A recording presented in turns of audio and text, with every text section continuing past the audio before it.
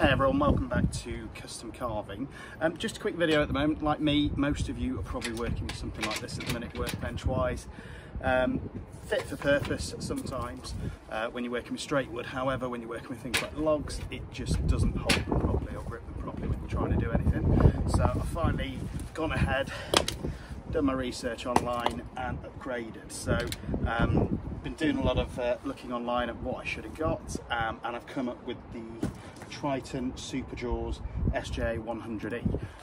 They do a larger version, but for me, for what I need, I think it will be just fine. So just a quick unboxing video so you guys can have a look at it, and we'll see how we get on.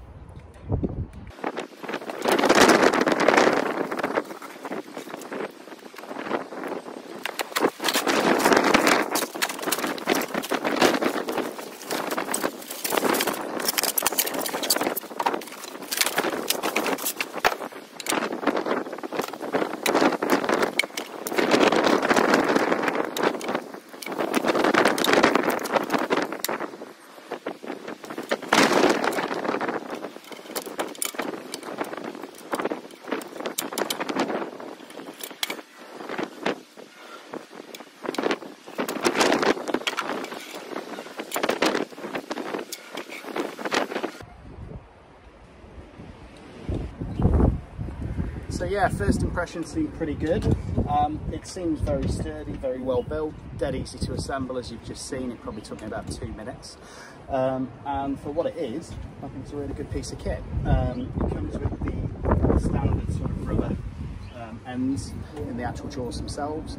I know you can get special ones adapted for logs and things like that, but I think I'm just going to manage with what I've got for now. But yeah, dead straightforward, literally put the piece in however you want it. You can either leave it manually by hand or just push down on the lever to give it the pressure and lock it in place. Now that's not going anywhere. I think looking at the online reviews, it's meant to give up to 2,000 kilograms of pressure, so again, much better, much sturdier than the old piece that I had.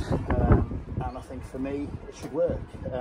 You can also, one thing I thought was quite clever is these are made for actual full length doors, so you can actually flip this around as well and get up to 950 centimetre space as well, which is pretty big, and I don't think I'm ever going to need anything more than that. But yeah, first impressions, a dead simple mechanism to use, and it seems to keep everything really straight. So I'll put a link in the description below, have a look at it, and as always, if you do like this video, anything sort of wood carving related, please join us on the Facebook group at Custom Carving UK, or like and subscribe to this video. Alright, and we'll see how this gets on over the next few weeks.